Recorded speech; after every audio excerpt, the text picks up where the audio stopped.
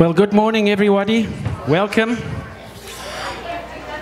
I've seen some spectacular sweaters today. I hope you remember to get your picture taken.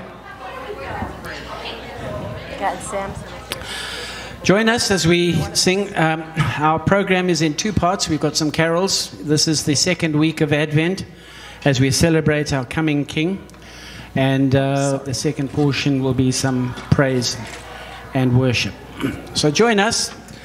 Stand and sing, "Come Thou Long Expected Jesus."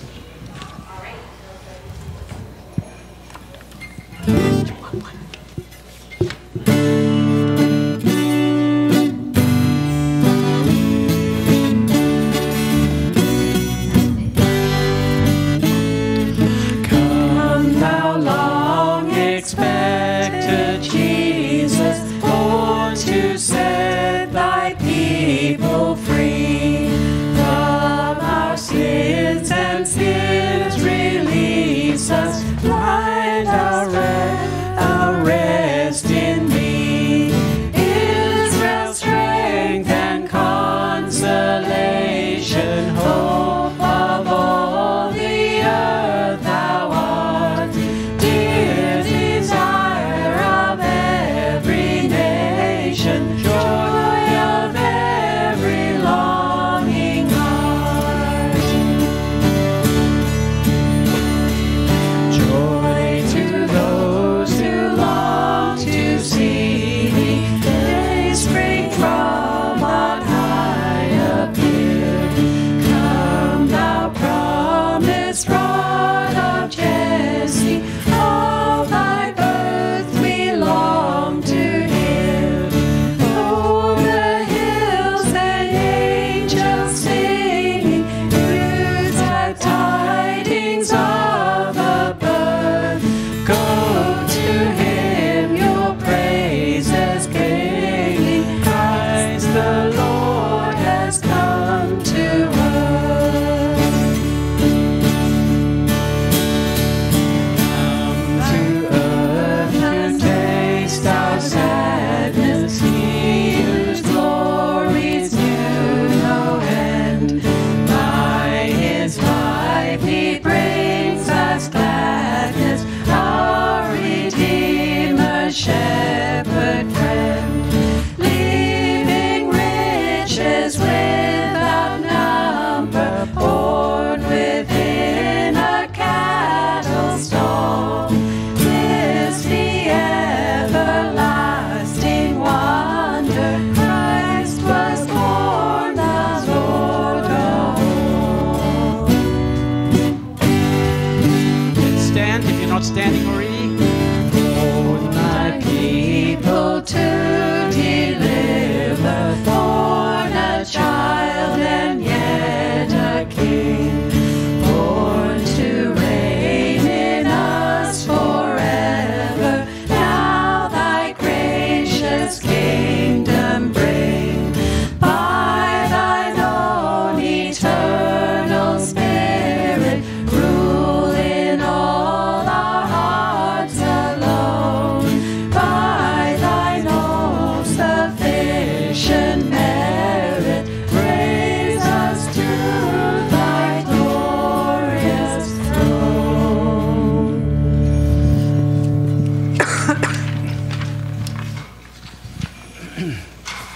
We're really doing Anglican today.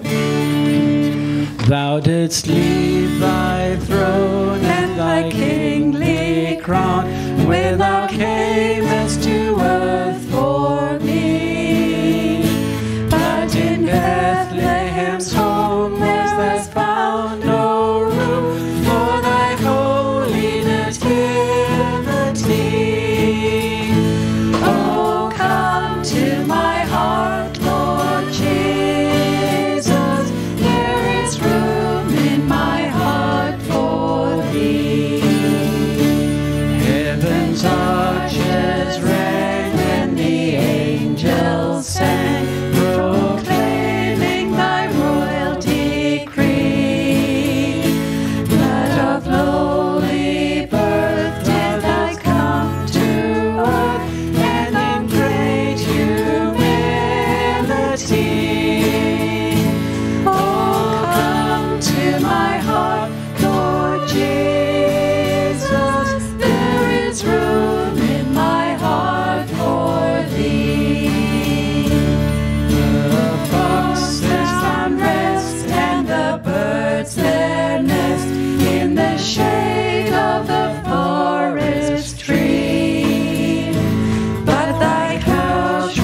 the Son of God in the deserts of Galilee.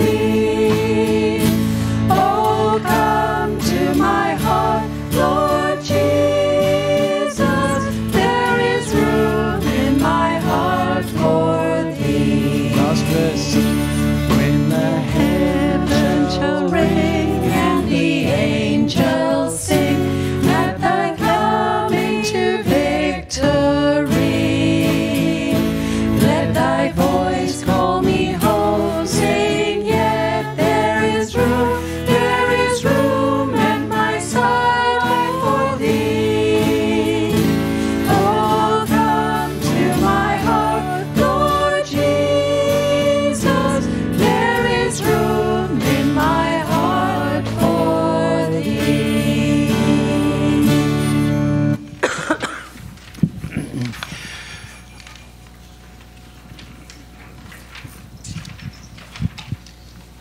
This one you will know.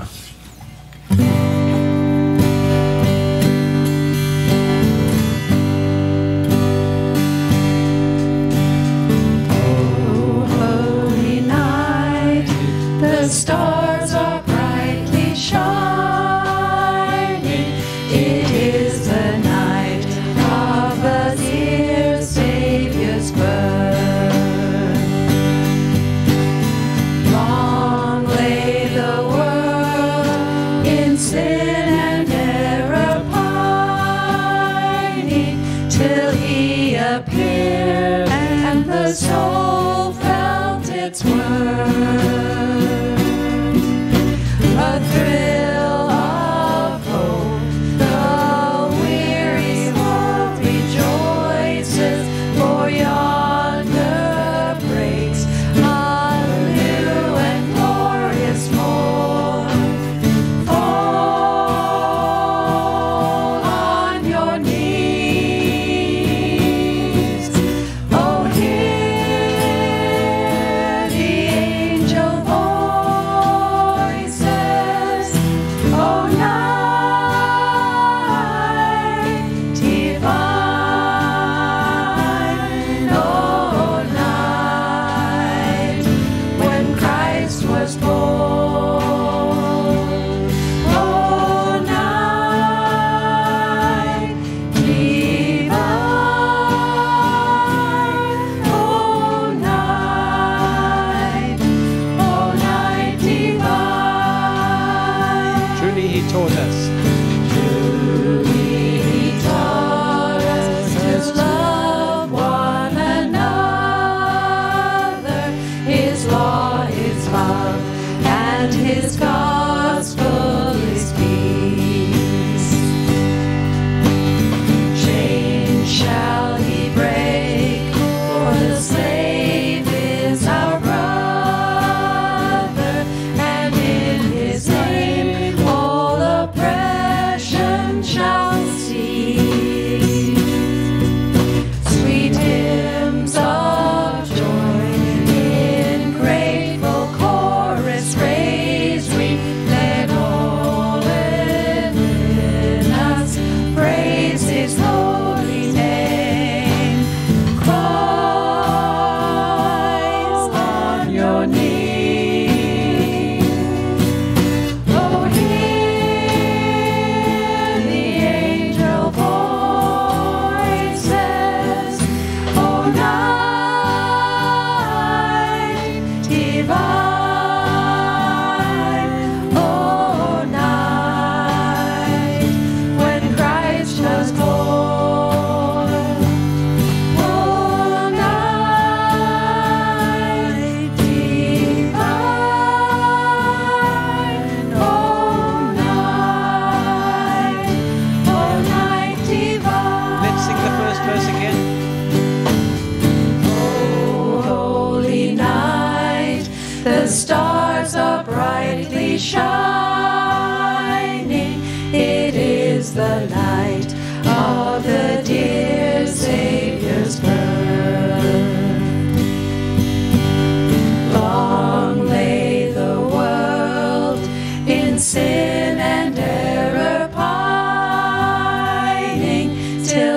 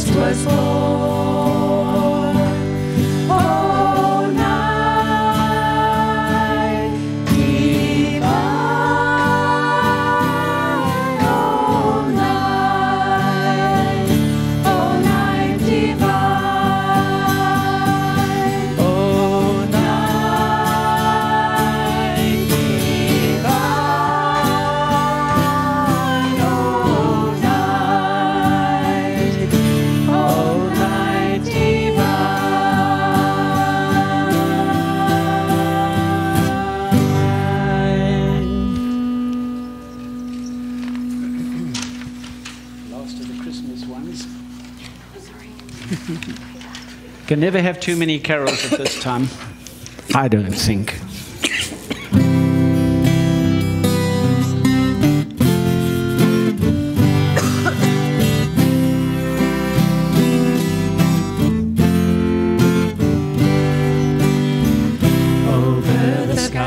Of Bethlehem appeared a star, while angels sang to lowly shepherds.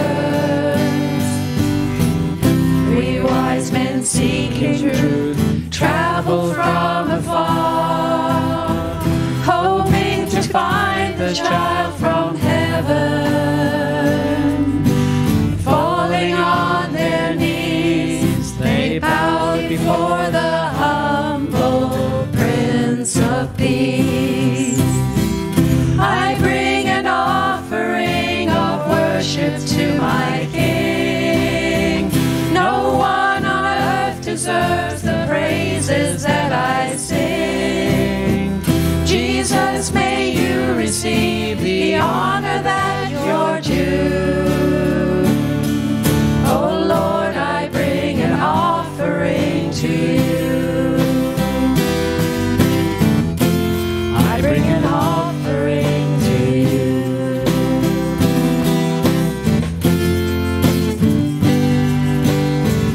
The sun cannot compare to the glory of your love.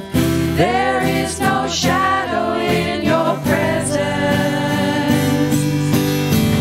No mortal man would dare to stand before your throne, before the Holy One of heaven. It's only by your blood, and it's only through your mercy, Lord, I come. I bring an offering of worship to my King. No one on earth deserves the praises that I sing. Jesus, may you receive the honor that you're due. Oh Lord, I bring an offering to you. I bring an offering of worship to my King. No one on earth deserves the praises that I sing. Jesus, may you receive the honor that you're due. Oh Lord, I bring an offering to you. Oh Lord, I bring an offering to you. We bring an offering to you. We bring an offering to you. Welcome. Please sit down. Welcome to our service today. And we'll invite our boys and girls to head on out to OCC. Wow, I love your sweater, Marianne. Lights up. So I invite our boys and girls to head out to OCC Kids. There's nursery down that way, and everything else is down that way. Heads up for parents for the next few weeks during Advent. OCC Kids registration as you come in is going to be down the hall where it was a few weeks ago. It's just too many things happening out in the entranceway. If you haven't had your picture taken, make sure you get your picture taken after the service, the backdrop there. You don't have to have an ugly Christmas sweater to get your picture taken. Just feel free to do that, and it'll be great. This afternoon at 2 o'clock, John and Wendy Blythe are leading Grief Share, and I know we have a number of folks signed up. If you haven't signed up, still come on out. There's a fair bit of space, and so I invite you to be part of that. There's some little flyers out at the welcome table promoting our Christmas Eve. And so if you want to take that and as something to hand to people, to give to people, as you're inviting them to our Christmas Eve service, that's obviously December 24th at 5:30 p.m. And if you're visiting with us, there's a welcome card in the chair rack in front of you, and invite you to fill that in with your contact information, and there's a small gift out there. A couple of other quick announcements. One, we're becoming a church where there's more and more need to help people with rides. And so if you're able to give people rides to church, let us know. Sometimes because of physical disability and not mobility issues during the winter, and for other reasons. So if you're available for that, that'd be awesome. The other thing I want to announce is our Christmas offering. The last couple of years, we've done a special designated Christmas offering, which we split, and so half of it gets used for ministry here in Aurelia, for benevolence. We're part of as a church, part of something called a shared assistance tracking sheet, which helps people in need, and so people who have a particular financial need get vetted by either the Salvation Army or the St. Vincent de Paul Society. So basically that means the rest of the churches that are involved in that don't have to do all the research and say, to contact hydro or water and say, is this a legitimate thing? They've already done all that.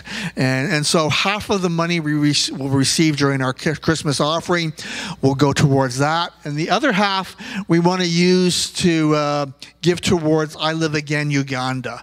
And talking to them this last week, they said the big need we have right now is not a physical project, but we would love to fund the pastors' conference in February, and I'm speaking at that pastors' conference. And they're bringing, I think it's 23 pastors, mostly rural pastors, some from South Sudan, who are living in the refugee camp, and pastoring people in those camps. Some of those camps up in the north part of Uganda have 30,000 people in them, and so we want to build into them. So they're going to bring these 23 pastors together and provide accommodation, meals, some resources. One of the things we give them at the end of the week is two Bibles. One an English study Bible, because that probably be the only resource they have, and the other one is a luau, which is the particular language of northern Uganda, and so a Bible in that. And those, and in many cases, that's the only Bible they have, and so we really want to bless them. So just mark your offering, Christmas offering, if you want to give towards that special over and above offering. If you're giving it online, mark it in the memo line there as well. Over season of Advent, we used to do last few years an Advent wreath, and as you can tell, the wreath has been deconstructed and spread out this year. And thanks to Joy for the wonderful job she's done with that. And so what we're doing during Advent is we're taking the four key words: hope and peace, and then joy and love, and then Jesus, the light of the world, on Christmas Eve. And today we're focusing on peace.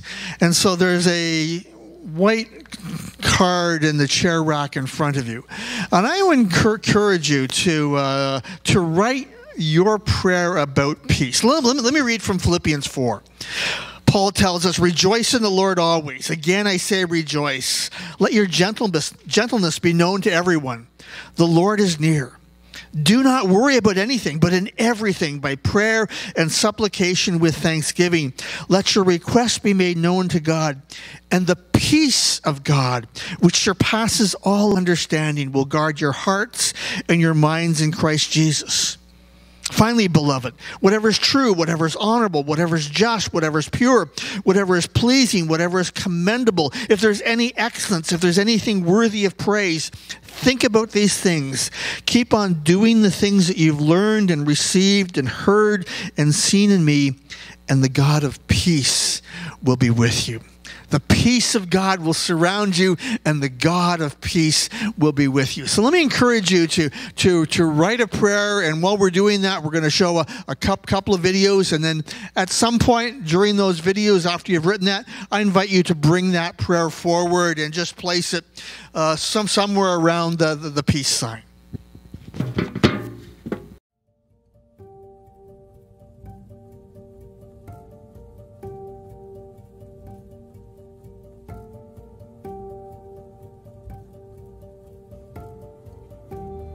When will it end?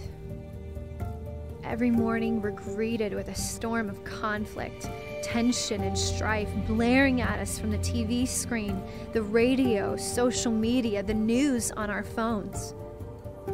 Every day the world is ending somewhere. Here an earthquake, there another senseless act of violence.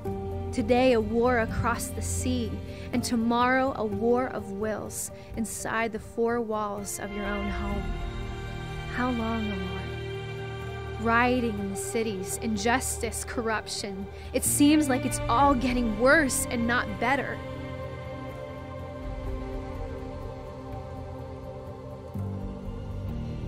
The whole creation is groaning, longing to be restored and made whole again.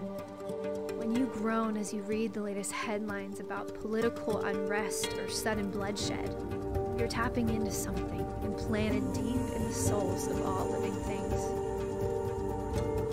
You were made to long for peace. It's not supposed to be this way. When you yearn for peace and wholeness, for the shalom of all peoples, you're aching to see the kingdom come on earth. And that's the good news that was announced to the shepherds in Bethlehem, and that Jesus himself later told his followers. The kingdom we long for has come, and is even now breaking into this world. It's called already, but not yet. On that winter's night in Bethlehem 2,000 years ago, the Prince of Peace was born into this world as a herald of the good news which is for all people, the sign of God's love, the seal of our redemption, the promise of eternal life, an initiation of a new reality, and a fulfillment of the coming kingdom of peace, in which every tear shall be wiped away, and there will be no more suffering or death. Because of Christ, we can have peace in our hearts, the peace of Christ, which surpasses all understanding, while we await the final, the universal peace at the consummation of the kingdom when it comes in glory. This Christmas, through Jesus, we have peace.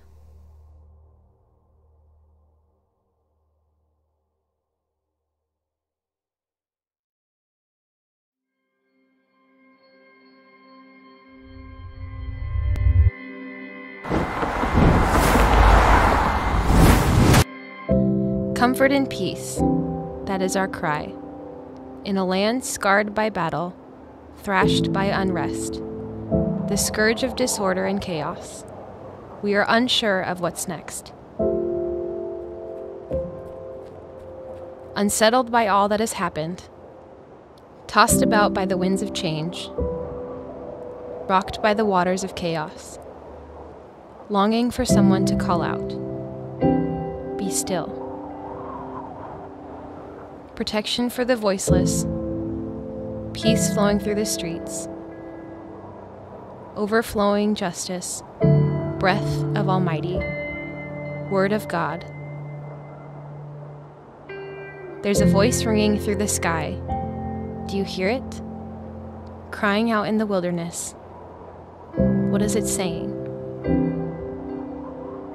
Prepare the way. God is coming. Interrupt this chaos with your voice of peace.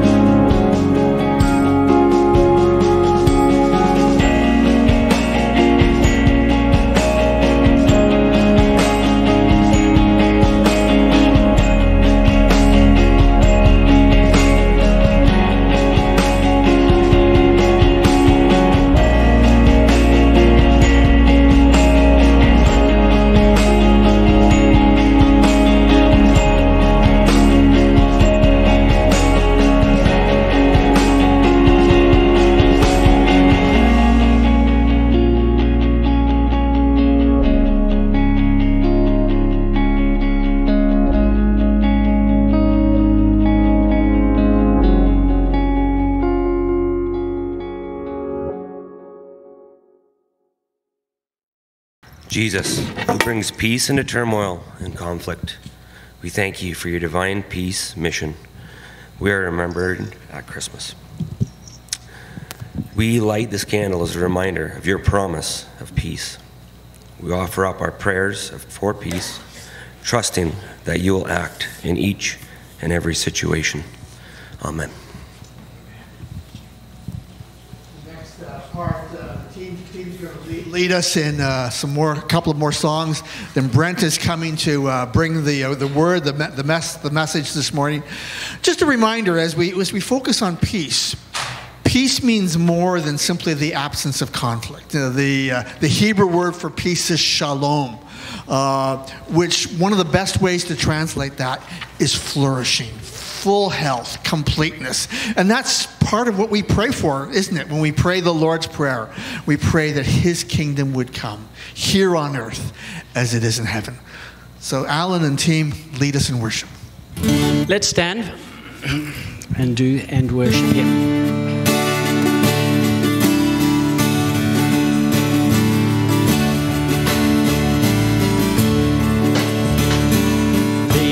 Thou my vision, O Lord of my heart, not be all else to me save that thou art.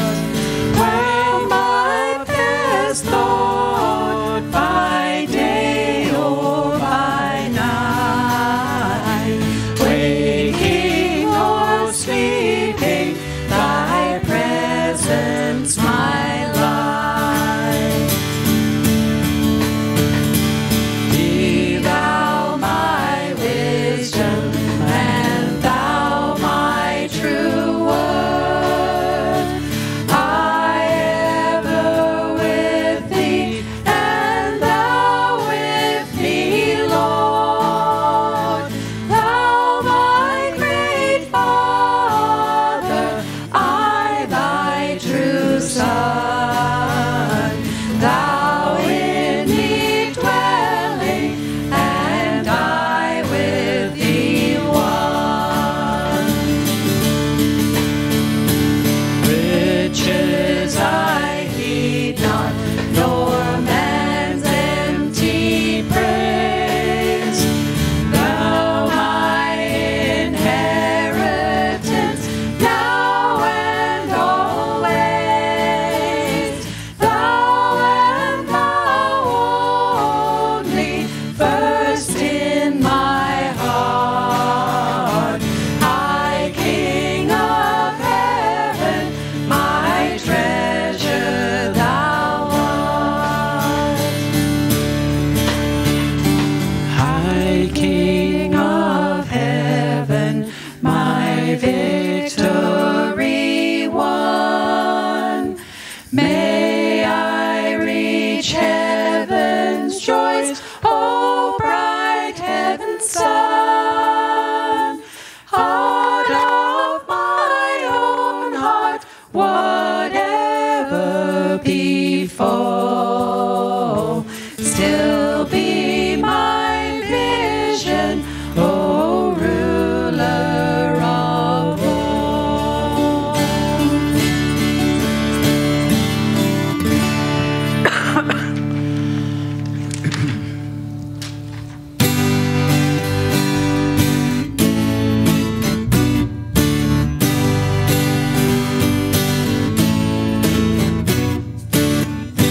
All the worries of This world, I will lay them at your feet. Surrender every anxious thought for perfect peace, your perfect peace. All the loved ones I hold dear, all my hopes and dreams and all my fears, I will choose to trust your name in everything, in everything. I will look up, for there is none above you. I will bow down to tell you that I need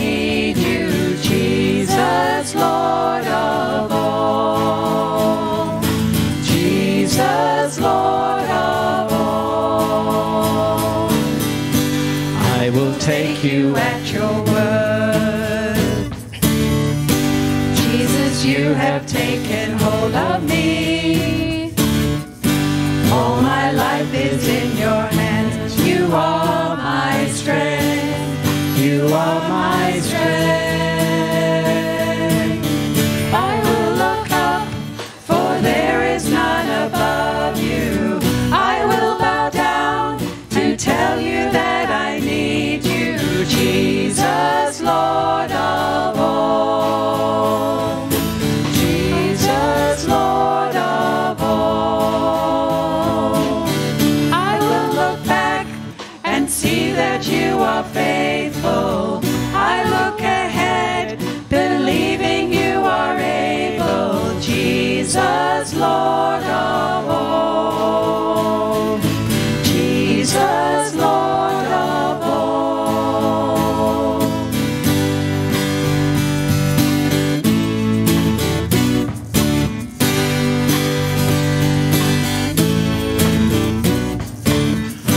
Prince of Peace, perfect healer, all my life, all my cares on you, King of Kings, mighty Savior, all my life, all my cares on you, Prince of Peace, perfect healer, all my life, all my cares on you, King of Kings, mighty Savior, all my life, all my cares on you.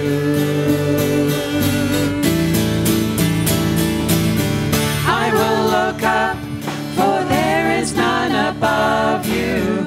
I will bow down to tell you that I need you, Jesus, Lord of all. Jesus, Lord of all. I will look back and see that you are able. I look ahead, believing you are able, Jesus, Lord of all. Jesus, Lord of all. Our God is Jesus, Lord of all. You're Jesus, Lord of all.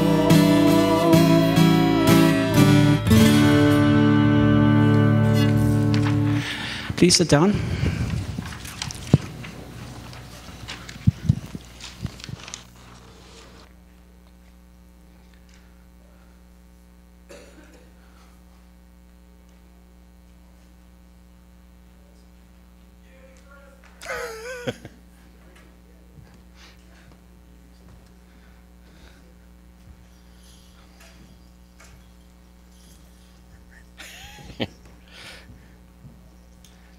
No, I'm good. I got a mic.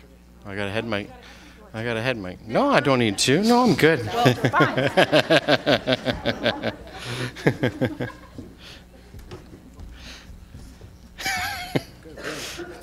Looks like my kids' room up here. Holy cow, all the papers everywhere. Can't find any artists. Anyhow.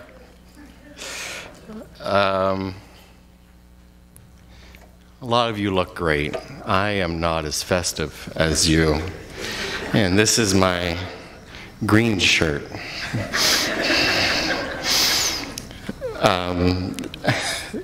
This week we had our junior youth Christmas party. We had a great time together, good turnout. And one of the things that Chisa, she ran the game, she did a wonderful job. And one of the games that she ran was this, it wasn't really a game, I guess, per se. It was sort of a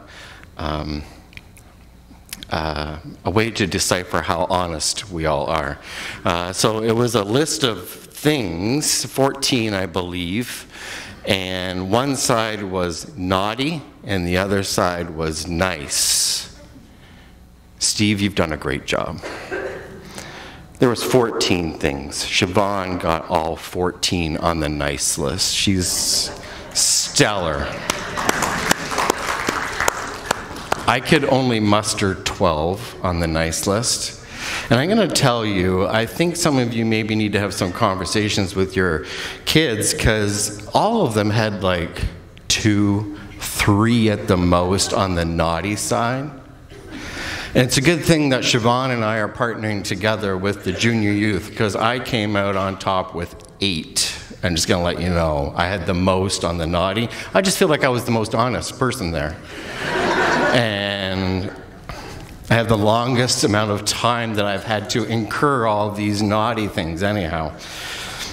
It has nothing to do with what I'm talking about this morning. I just wanted you to know what kind of person is trying to teach you this morning. So take it all with a grain of salt. Let's pray. Father God, we thank you. We thank you for the opportunity it is to be able to sing songs to you, the opportunity that this season brings to remind us of the hope and the joy and the peace that we have in you, Lord, and the love that you extend to us each and every day, Lord. So this morning, Lord, as our minds are generally pretty full at this time of year, we have different get-togethers, parties that we're thinking about. We have all the Christmas gifts and things that are still bouncing through our minds and things like that. Lord, I just pray this morning as we come to you that we can set that aside for a few moments. We can set that aside and just listen to your word and what you have to teach us this morning. I pray this in Jesus' name. Amen. You ever notice we live in a restless world? You know, sometimes when you hear a sermon or someone or a pastor coming to speak, they at times can make statements like this at the beginning of a sermon, and then they take the first half maybe of that sermon to kind of prove that point. They might look at different articles or statistics or psychology or sociology. But I feel like if I say we live in a restless world, most everybody goes, yeah, we actually do live in a restless world. And it's not just the world that's restless, right? It's us, right? There's something on the inside of us that's perpetually restless. And I think the dictionary definition of that word restless might even help us to agree together that we do live in a restless world and that we are a restless people. The dictionary defines restless in this way: of an animal or human that's unable to rest or relax as a result of anxiety or boredom. We all, to some degree or another, grow restless, right, because of our anxiety and boredom. We live in a restless world, right? It's the 8-year-old that gets up for practice, hockey practice maybe, at 6 o'clock in the morning, goes to school all day, and then after school maybe has some kind of after-school program or activity, and then comes home and does some homework and goes to bed exhausted at 9 o'clock at night, only to get up and do it again. It's the teenager who gets up in the morning to do the activities they need to do to sort of, pad their resume in order to get into university, works hard on getting good marks, and then is involved in volunteering, sports, soccer, whatever it might be, and they're perpetually involved in that kind of stuff, and they're restless. It's the newly married couple, right, that's working 60, 70, 80 hours a week to invest in their future. They are restless. Their anxiety and their boredom gets the best of them. They're driven, and they're running, and they think to themselves, this is only for a season. It will slow down when we have kids. We know, right? They're on a grand adventure, missing the point, aren't they? That's not what kids are like, right? And you have kids, right? It's the waking up and changing diapers at 2 o'clock in the morning. The only private time you have is when you're in the washroom, and then it's the little knock on the door, the fingers that come under the door, right? And those kids, they grow up, and they're 8, and then they're teenagers, and you repeat the cycle again, except this time you're not the 8-year-old, the teenager, but you're the Uber driver, aren't you? And as a result of our anxiety and boredom, we're running, and all the time we can never find true rest. And that restlessness provokes some things in our lives that just aren't good, that aren't helpful, aren't constructive, that aren't healthy. And here's the deal: the pattern of restlessness and what it provokes in our life is not new, right? We have not found new ways to sin in the last 4,000 years, right? And nobody's finding new ways to stray from God. We're using all the old ways and expecting somehow that they kind of work for us, but that's sort of the definition of insanity, is it not? Doing the same thing over and over and expecting different results. That pattern of restlessness is old stuff. In fact, the author of Hebrews talks about it in Hebrews chapter 4, and we're going to look at that, the ways in which God's people in the Old Testament, the nation of Israel, right? This is God's vision to save and redeem and rescue the world that he began to effect through a group of people, the descendants of Abraham. And they get into a little bit of a situation, and the problem that they're in is that they're in slavery in Egypt for a really long time. And finally, God sends a redeemer, a man named Moses. And he goes to Pharaoh, and after a series of what we'll call difficult conversations, God eventually effects his plan, and the people are set free from slavery in Egypt. And they begin this journey towards the promised land, towards the rest that God had designed for them. But they never really get into it. I mean, they eventually get into it, but they never really get into it. And the author of Hebrews begins to talk about that. And what the author of Hebrews does is he compares us with the nation of Israel. So Hebrews 4. Therefore, while the promise of entering his rest still stands, let us fear lest any of you should seem to have to fail to reach it. For good news came to us, that's you and me, just as it came to them. That's God's people back then. But the message they heard did not benefit them. Why? Because they were not united by faith with those who listened, right? They didn't trust, they didn't listen. For we who have believed enter that rest, and as he said, as I swore in my wrath, they shall never enter rest. So God's talking about the nation of Israel. Although his works were finished from the foundation of the world. For he has somewhere spoken of the seventh day in this way, and God rested on the seventh day from all his works. And again in this passage he said, they shall not enter my rest. That's twice that God said that. Since therefore it remains for some to enter it, and those who formerly received the good news failed to enter because of disobedience. Again, he appoints a certain day, today, saying through David so long afterward in the words already quoted, today, if you hear his voice, do not harden your hearts. For if Joshua had given them rest, God would not have spoken of another day later on. So then there remains a Sabbath rest for the people of God. For whoever has entered God's rest has also rested from his works as God did from his. Let us therefore strive to enter that rest, so that no one may fall by the same sort of disobedience. If you're tracking with me, and I know this text is challenging, the author of Hebrews kind of said a lot there, did he not? The author of Hebrews said some stuff, and he kind of doubled back on some things. He was talking about ancient stuff, talking about future stuff. He's talking about salvation, sanctification. He's talking about big theological concepts. But listen, if you were to boil down Hebrews chapter 4, verses 1 through 11, and you have to be a theologian, you don't have to have a Bible degree, right? You don't even have to have anything. If you just boil it down to one word, what is Hebrews chapter 4, 1 through 11 about? Rest. It's about rest. It's all about solving that anxiety or boredom problem in your heart. It's about solving that pit of your stomach stuff where you just can't seem to sit down. Not just physically, right? But even mentally and spiritually. It's all about inviting us to enter into rest. Author of Hebrews wants us to know a couple of things. First is this, that rest is available. I think many of us don't even believe this. Right? We just keep running sort of on that hamster wheel of life because we think, why try? Why even bother? It's not even available.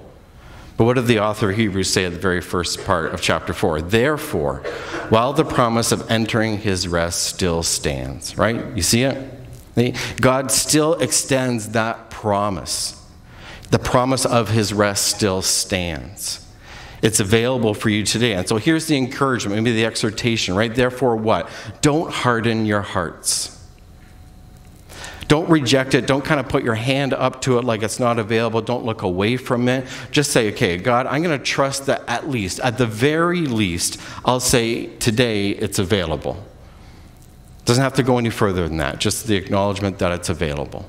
Number 2, rest is ordained, right? That's just a fancy word for saying that God designed it. God designed rest. God put it in place. This is God's design, God's plan, God's idea, God's invention, right? I don't feel like I have to convince you that God created naps, do I? I mean, who's not had a great Sunday afternoon nap and said, hey, I feel great, praise God, hallelujah, right?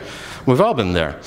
I do it almost weekly. I don't have to work hard to convince you that God's designed rest, right? But listen to what the author of Hebrews says. For he has somewhere spoken of the seventh day, and God rested on the seventh day from all his works. God designed this. God put this into the program of creation from day one. And if God rested, do you need rest? Right? Rest is necessary. Rest is necessary. Right? We have to have physical rest. We have to have spiritual rest.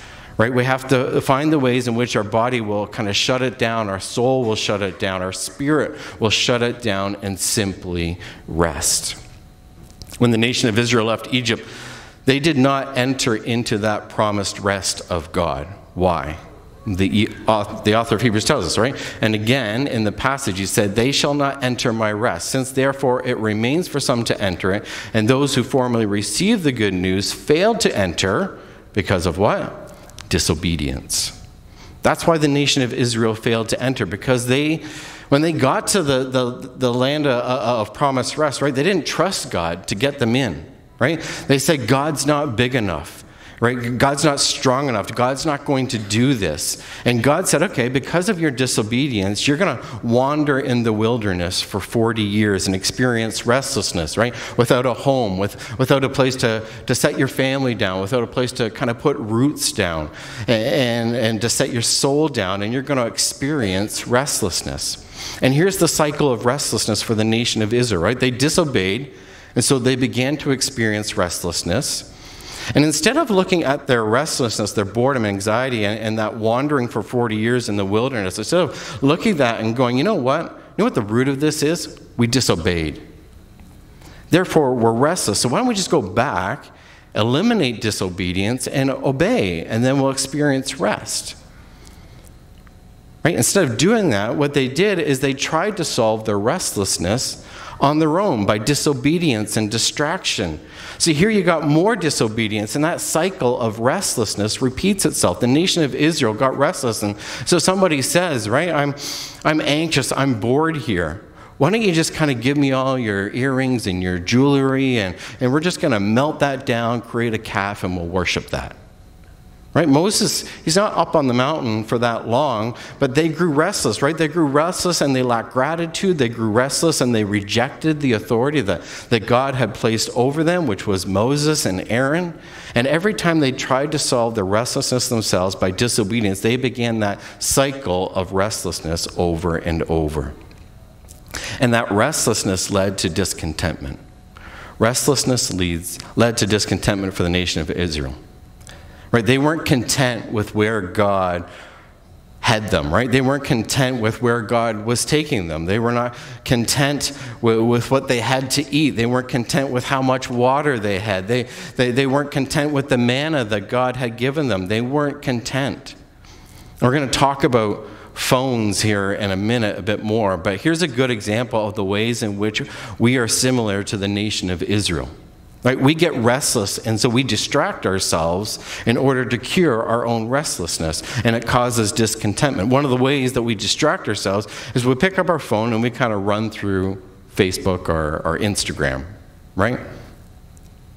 When's the last time that you got restless, right? Grabbed your phone, started flipping through Instagram, Facebook, whatever, spent 10, 15 minutes, got off of Instagram and Facebook, and said to yourself, I am more content now.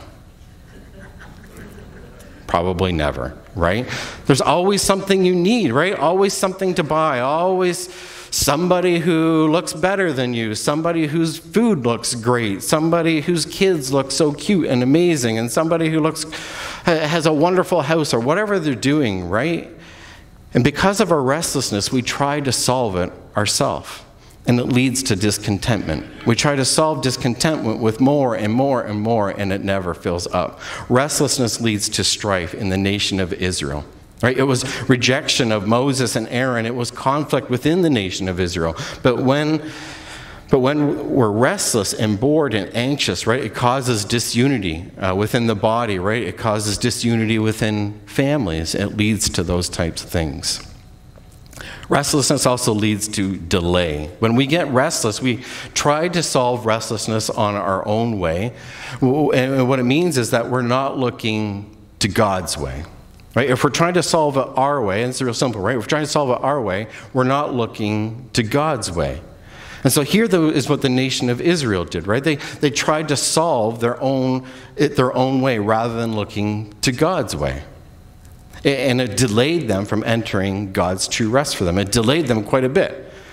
Long it should have taken them, and if you're not familiar, I mentioned it earlier, right, that they were supposed to go into this promised land that God had for them, and they disobeyed, and they wander around in the wilderness for 40 years. Do you know how long it should have taken them to get from where they were to where God had them?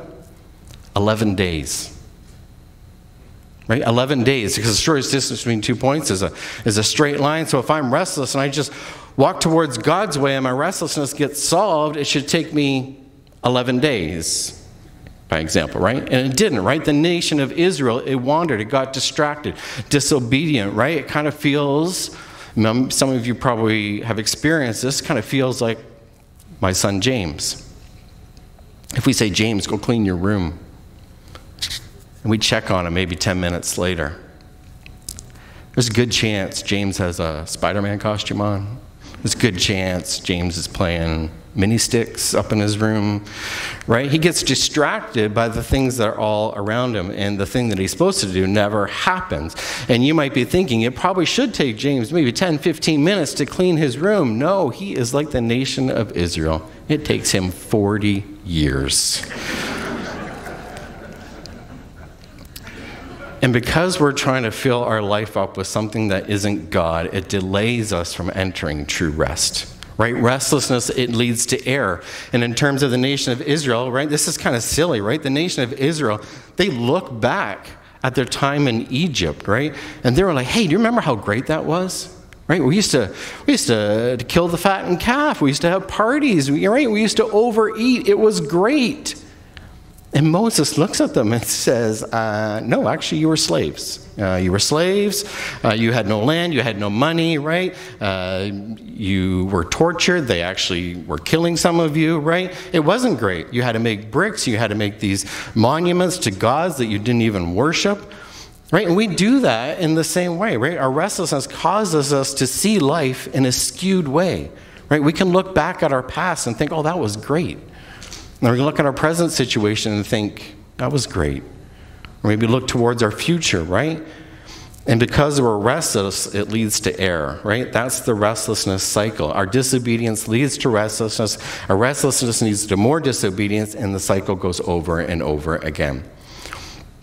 Now, I don't want to get too aggressive with you and talk about sin and disobedience, excuse me, in ways that leads to restlessness. So we'll talk about maybe some morally neutral stuff this morning. So here's the first thing that we're going to talk about up on the screen here is this. How much time do you think the average Canadian adult spends on their cell phone each day? I'll let you know. It's 4.5 hours. I know, that's crazy, right? You want to hear that in a more drastic way? The average adult will spend just over 2 months or 65 days of 2023 on their phone. Crazy, right? When it gets crazier. Youth, between the ages of 12 and 17, how many hours a day do you think they spend on their phone? You're just going to like, whatever. It's like double, 9 hours a day. Insane, right? We invest all this time on our phone and it doesn't work, right? Richard Foster, he's a devotional writer. He says this, our adversary, the devil, majors in 3 things, noise, hurry, and crowds. If he can keep us involved in muchness and manyness, he will rest satisfied. That means we do not, right? What else do we use to distract ourselves? Here's another one, right? Netflix. Could be Prime, could be Disney Plus, could be all three like we have in our house. I don't know, right? So we have a word for this, right? We don't just watch Netflix, right? We binge watch, right? Because we can just devour episodes after episodes, right? Ever gone to bed? I don't know. This is just an example. I don't know anyone who's done this, but ever gone to bed at like 10 o'clock and you think, I got to get up early in the morning, and you start to do the calculations. Okay, I got to get their, their lunch is made, all this kind of stuff. If I go to sleep now, I'm going to get 8 hours of sleep. Perfect. You start to go on your phone when you lay down. Maybe you're watching a Netflix episode. Maybe you're scrolling through Insta Reels or YouTube Shorts, right? They all kind of become addictive. And it's like 10:50. Okay, 7 hours of sleep. That's cool. No problem, right? That's good. I can do that. Next thing you know, I can justify 6 hours of sleep. I can function on 6 hours of sleep. I've done that before. And next thing you know, you're like, okay, if I just grab a muffin and a coffee on my way into work, I can move my alarm back a little bit, and next thing you know, it's 2, 3 in the morning. Right? Here's another one that we use for ourselves. Comfort foods, right? I'm going to read you an excerpt from an article that I came across this week, and I'm just going to jump into the middle of it, so it's going to seem kind of weird, right? Among top concerns tracked by the study, the cost of groceries ranked highest, which we probably all can agree with, right? 64% of respondents said they were very concerned about high grocery costs. 54% very concerned about high gasoline. 46% very concerned about high restaurant prices. Even as inflation is wreaking havoc, bakery items remain a priority for consumers. People are creating room in their budgets for these type of activities. Baked items are an affordable indulgence. Consumers have an emotional connection to bakery items. Baked foods have a high permissibility, as many consumers enjoy the occasional baked treat as part of everyday life. According to the survey, 84% of consumers agrees it is perfectly fine to occasionally treat yourself with some baked treats such as cookies, cupcakes, donuts, and pie. That term, affordable indulgence, caught my eye. And we're going to talk about indulgence here, and I'm not just talking about like a one-off kind of thing, but like overindulgence. Think about overindulgence, right? Overindulgence will cost you something, right? If I can indulge in Instagram for a little bit, right? I can indulge in food for a little bit. I can indulge even in my job for a little bit, right? I can give myself into that, right? As part of my anxiety and boredom, I get restless. I can indulge maybe in a hobby, in something, right? I can go after it. I can run after it and keep after it on that sort of hamster wheel, right? And keep going, and get more and more into it. And I think to myself, this isn't going to cost me anything, but it's going to cost you something, right? Overindulgence on the food side, right? That's going to cost you your waistline. Other things, maybe it's going to cost you intimacy with your spouse. It's going to cost you being a good parent. It's going to cost you your friendships. And for our purposes today, maybe it's even going to cost you your relationship with God. When we indulge, and when we run rather than rest. Number 2 is activity makes a terrible identity. Some of us, instead of looking at who we are, we try to understand who we are and live as human beings. We at times can live as human doings, if you will, right? Instead of resting in our identity as a child of God, we get engaged in activity after activity. And even when there's no activity, we still engage in activity in our mind rather than resting, and it makes a horrible identity. You know why? Because activity is temporal.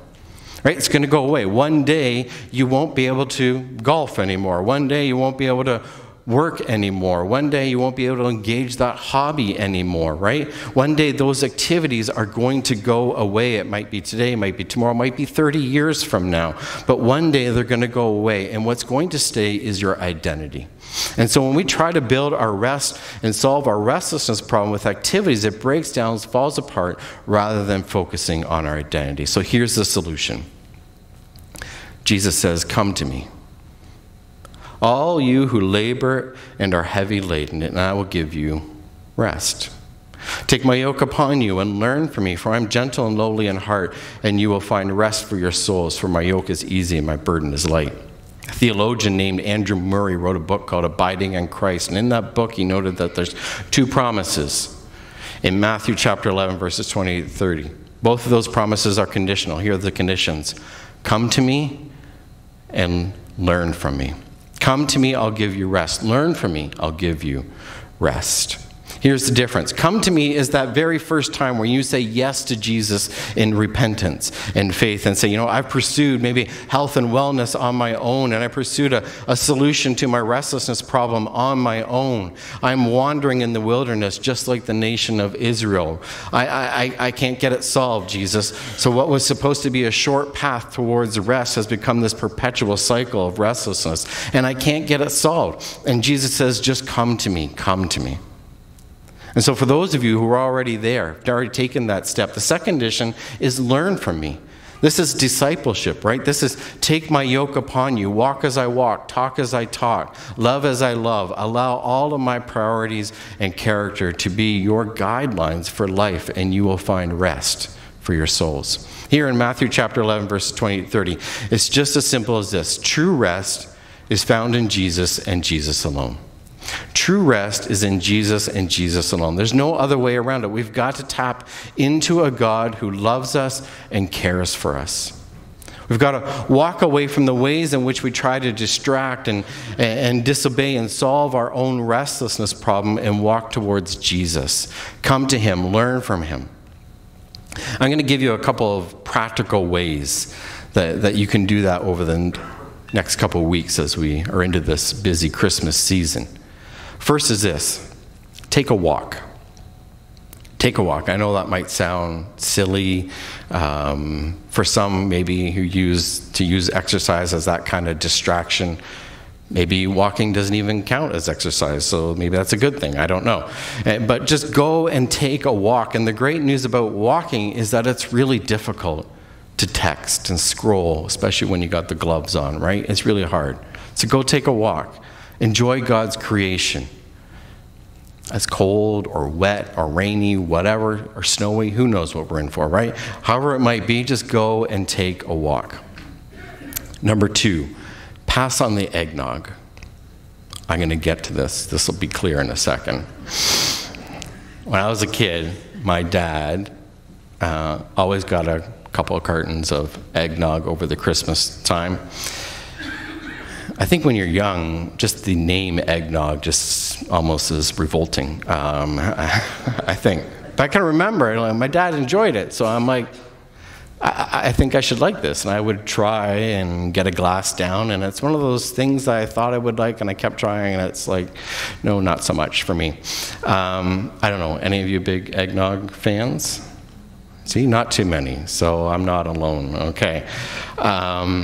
It's got this weird texture, thickness thing to it. I've heard some people, this is not me, I don't know, maybe this is for you, enjoy, I don't know. But I have heard some people mix alcohol in there, and maybe that's why you enjoy it a bit more, I don't know. It's got like 5,000 calories in a glass. Anyhow, what I'm trying to say, what my point is, especially around this time of year, we can numb our restlessness with food and alcohol. Right? And that's what corporations are all about, the ads at this time, right? Hey, have this, indulge in that, you know, you deserve it, you earned it, you know, go for it, right? And they're monopolizing that kind of thing, right? And they know that, but we need to pass on it, right? Have a glass of water, whatever it might be, right? So whether it's activity, whether it's food, whatever it is, whatever that indulgence that leads you to more and more and more, pass on it and rest. Number 3, be quiet. Carve out some time of your day, even those of you maybe are working a lot, just take a little 60-second retreat at work, you know, put everything down, put your cell phone down, turn it off, or at least put it on silent, because turning it off might cause some anxiety for you. I don't know, right? But just be quiet. I did this on Thursday night. I had gone to Barrie. I'd been for work that day. That's where I was assigned. And after work, I went out to do some Christmas shopping while I was down there. Came home, had dinner, and then I went upstairs to my room to work at my desk on the sermon. And I started thinking, you know what, I'm preaching on rest on Sunday, so maybe I ought to kind of give it a shot here. So I sat down in my chair and I thought, you know, I'm going to be quiet for 15 minutes. I'm going to spend 15 minutes in quiet. I'm not going to pray. I'm not going to bring any sort of confessions before God. I'm not going to do any of that, no requests. Right? I'm just going to sit here before God. I'm going to set a 15-minute timer. You know what I thought? I thought this is going to be a nightmare. There's no way I'm going to get through the 15 minutes of quiet. And I fully admit it was really hard to settle in, and it was hard to turn my brain off. It was hard just to kind of be quiet and rest and listen to God. But at the end of the 15 minutes, you know what I did? I actually spent a little bit more time, because my body, it was hungry and desperate for rest. My soul and my spirit were hungry for rest. And I was been trying, as you are, trying to solve it on my own. All those things I talked about earlier, right? Like the phone and the food and the whatever else I talked about, I forget. But that's me. That's I overindulge all the time, right? And so we use all those things, right, to distract ourselves, all that activity going on and on because of our anxiety and boredom. And it may take the edge off our restlessness to a certain degree, but it's never going to solve it. And what we need is true rest, so that we sit down and to be quiet before God and just, watch, right? It may not be the same for you, but for me, I was just like, hey, I need more of that. I need to be doing that more often.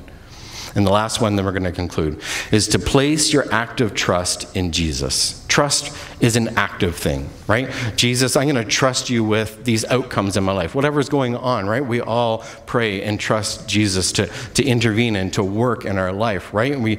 Jesus, I trust you with my children. Jesus, I trust you with my finances. Jesus, I trust you with my marriage. Right? We actively placing your trust in him and resting on him and taking him up on his promise. This promise. Come to me, all you who are weary, heavy burden, and I will give you rest. Take my yoke upon you. Learn from me, for I'm gentle and humble in heart, and you will find rest for your souls. Let's pray. God, I just thank you. I thank you for the offer of rest.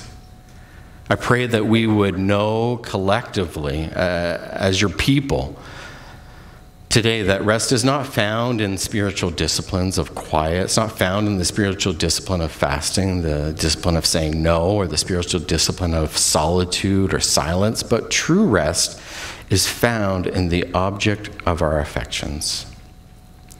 And so in those ways, Lord, we begin to pass on the eggnog, if you will. We pass on the indulgences. We pass on the activity.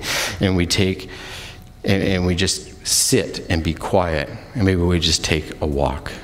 We're preparing room for you to enter into our lives, Lord. And so, God, give us the rest that we so desperately need this season as we prepare you room in our hearts. In Jesus' name, amen.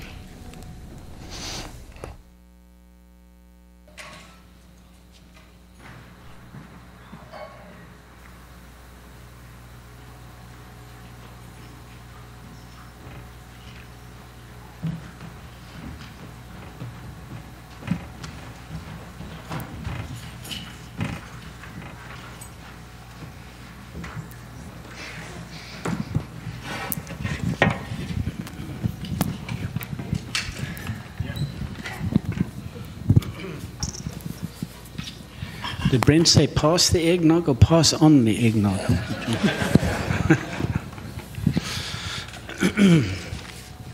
Close our service.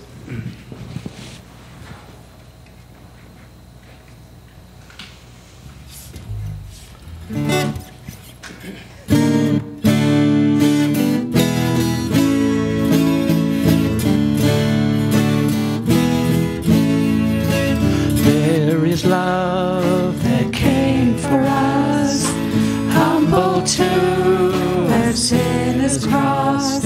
You broke my shame. Let's stand together. Sinfulness. You rose again, victorious.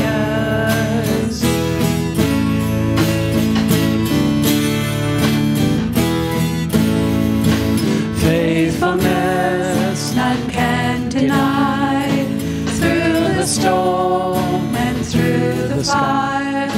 There is love that sets me free, Jesus Christ who lives in me. You are stronger, you are stronger, sin is broken, you have saved me. It is written, it is written, Jesus, you are Lord of all.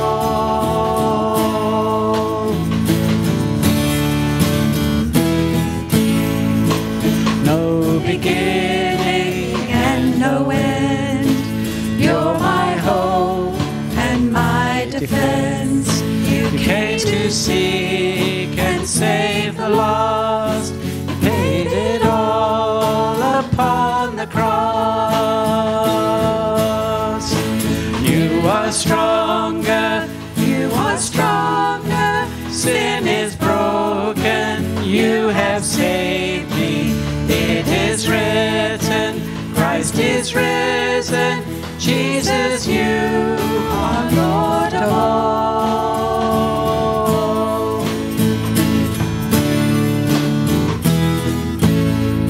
So let your name be lifted higher, be lifted higher, be lifted higher. So let your name be lifted higher, be lifted higher, be lifted higher. Let your name be lifted higher, be lifted higher, be lifted higher. So let your name be lifted higher, be lifted higher, be lifted higher. You are stronger, you are stronger, sin is broken, you have saved me. It is written, Christ is risen, Jesus, you are Lord of all. You are stronger, you are stronger, sin is broken, you have saved me. It is written, Christ is risen, Jesus, you are Lord of all.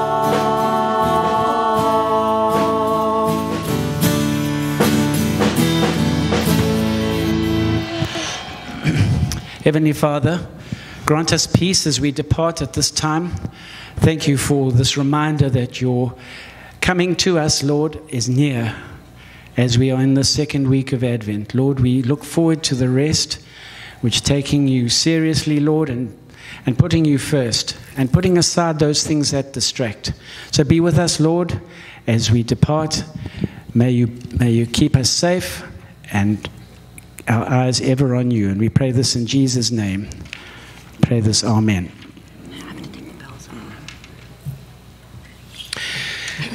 We're going to play you out.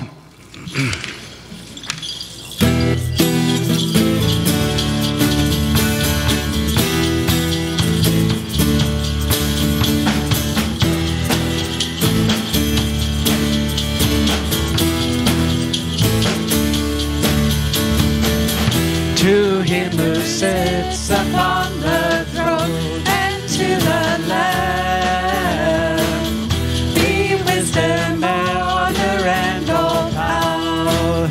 Amen. The Spirit and the bride say, come to the Lamb. The living water and the risen Son, and is to come. Let every tribe and every tongue lift up your voice and praise the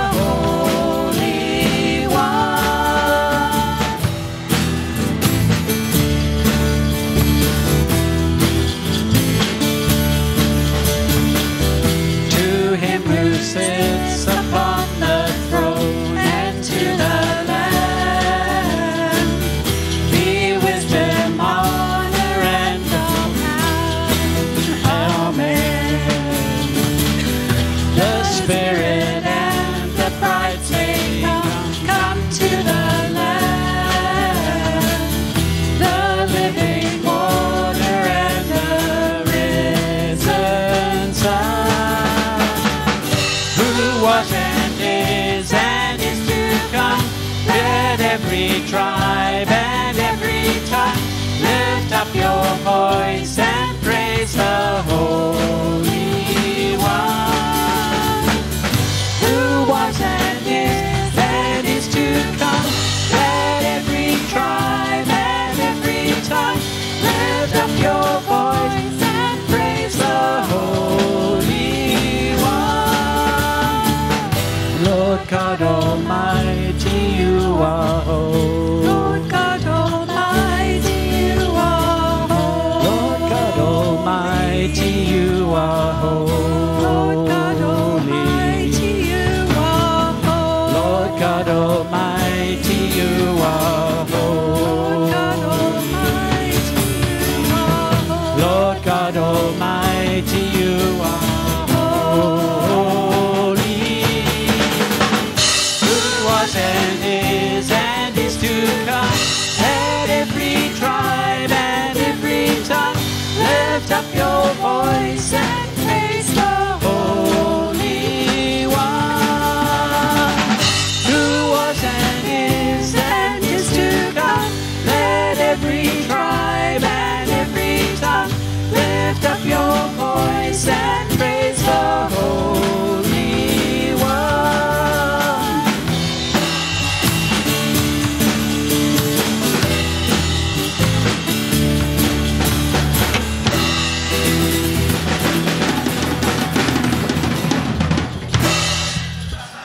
Amen.